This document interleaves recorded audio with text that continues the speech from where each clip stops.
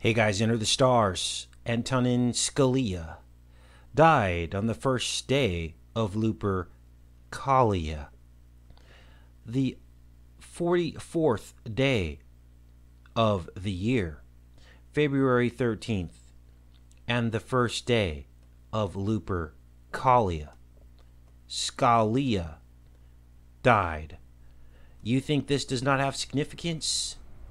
This is the matrix that we live in, you guys. This is the honeycomb matrix.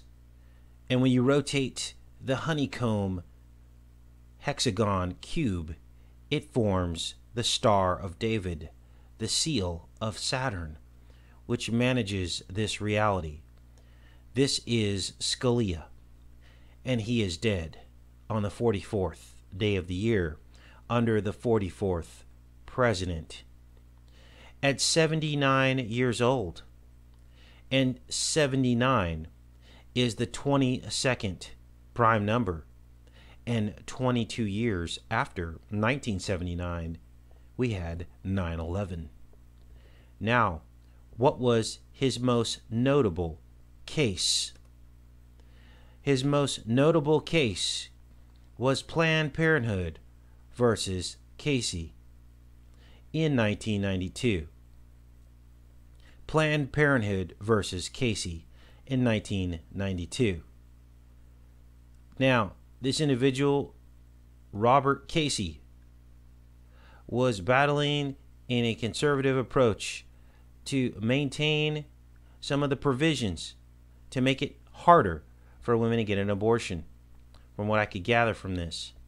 Now, Robert Casey had some issues with his identity being stolen. And during his campaigns, he had two of his campaigns stolen because of identity. And people voted for the wrong Casey. I thought this was interesting because my name is Casey.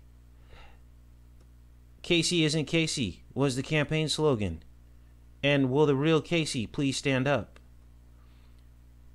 Interesting times back in the 1980s. This is Robert Casey.